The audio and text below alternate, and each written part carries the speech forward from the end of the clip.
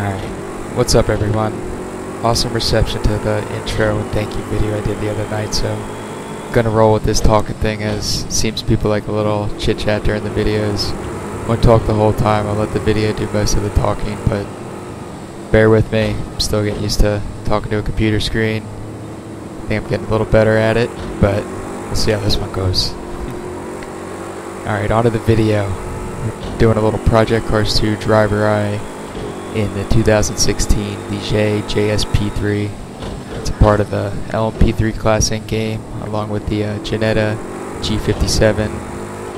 This class is going to promote extremely close racing. They're both on Nissan V8s.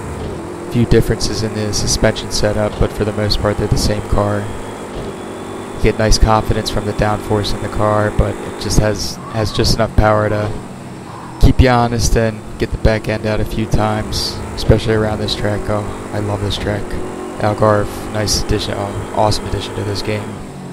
The elevation changes you get in VR, it's something else. It's a nice mix of high speed and low speed corners. That last corner is something else. It's full tilt, going through the whole corner. The tires are working. They hate it. And they are tired once you're entering turn 1 and turn 2. You can really feel it. Adds a nice little challenge. And yeah, I love this track. It's definitely in the top 5 for me so far. A little bit on the race that I just did here. It's an LMP3 race, like I already said. Honestly, one of the more intense AI races I've ever done. AI skill was on 105, aggression was on 75. It's just, I don't want to ruin it. I'll skip through a few parts here and there, but just watch it, I'm telling you. Enough of me talking here. I'll let you guys enjoy the onboard. If you guys have any suggestions or would like to see anything, I've definitely been keeping note from comments in the previous videos I've done, but the more the merrier. Yeah. Hope you guys enjoy. Thanks for tuning in, and it really means a lot you guys are watching these and enjoying them. So, until next time, see you guys.